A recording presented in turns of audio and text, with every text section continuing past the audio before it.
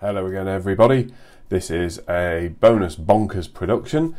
Today I've spent the day listening to the last time that XH558 will run her engines, listening to the fantastic howl they make, whilst she was at the former RAF Finningley at Doncaster Sheffield Airport, Robin Hood as it's known.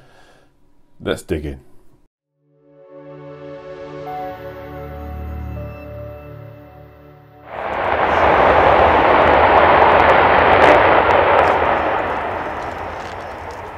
There we have the unmistakable sound of XH558 firing up her 4 Olympus engines. Here are some images I took at Doncaster Finningley today of her being towed down to the engine test area for the test to happen. Unfortunately the tests were done at short notice, so I didn't always catch the very beginning of the tests, but I did get most of the test. So here we go, here is XH558 firing up those 4 Olympus engines.